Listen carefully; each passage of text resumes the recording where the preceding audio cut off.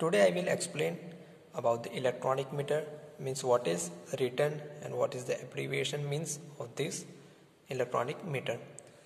So you can see it is a single phase 2-wire electronic meter. This is static weight meter and it is written as single phase 2-wire 240 volt 50 hertz meter.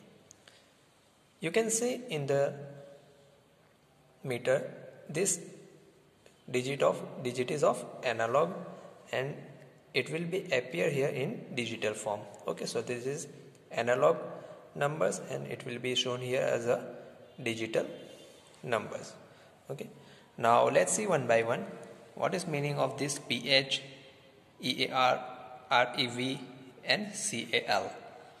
So PH means single phase 230 volt as it is a single phase energy meter, and EAR means whether meter is earth fault or not. If it is earth fault, it will blink here, and you can see here REV. REV is not a revolution, it is a reverse power. Whether it is reverse power, it will be blink.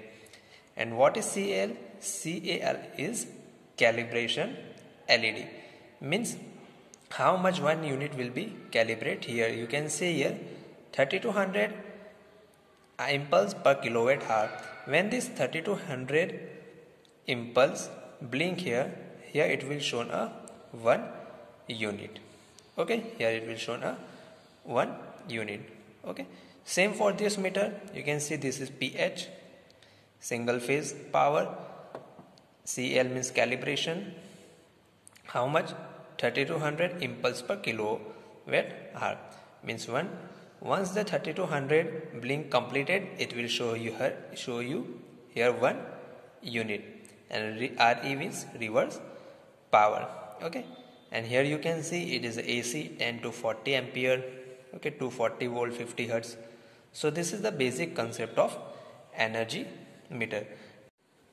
Now you can see the connection of the single phase energy meter. This is from the outward supply, means supply coming from the feeder. This will be connected to phase and this will be connected to neutral, and your internal connection will be provided here, and this will go to our house. So this is the basic concept of an electric energy meter.